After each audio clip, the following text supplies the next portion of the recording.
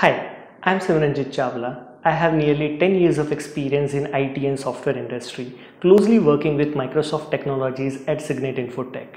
Being a technical recruiter, I am here to share some tips on how to crack the technical interviews. First of all, we must understand what is the purpose of technical interview is.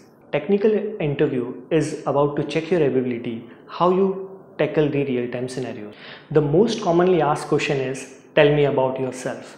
Rather than providing the personal information, focus on sharing the technical knowledge or technical skills you have and what kind of a person you are on technical aspects within 1 minute. The next question interviewer might ask you about the project works. So be prepared with your relevant project you previously worked. Most of us tries to explain the functional or the operational behavior of the project.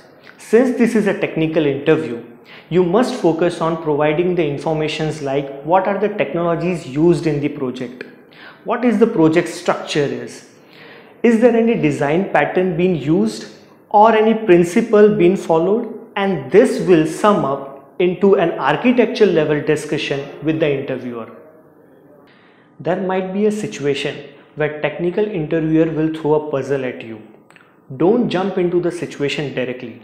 Take a moment, understand the situation, grab all your technical fundamentals and then give a try to provide a practical answer. It's fine if you could not provide the practical answer. Be honest and say you don't know, but at least show that you are keen to learn. During the interview process, you might get observed on following parameters.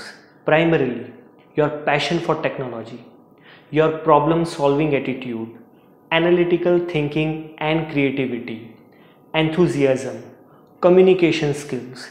Secondarily, coding skills, culture fit, and how you handle the constructive criticism. All the interviews are two-way communication. You must learn about the organization just as much as they are learning about you. You should ask meaningful questions like what kind of technologies, development tools and frameworks being used in the organization and what kind of development methodologies being used in the projects. That's it from my side. Thank you for watching and see you in next Cygnet interview.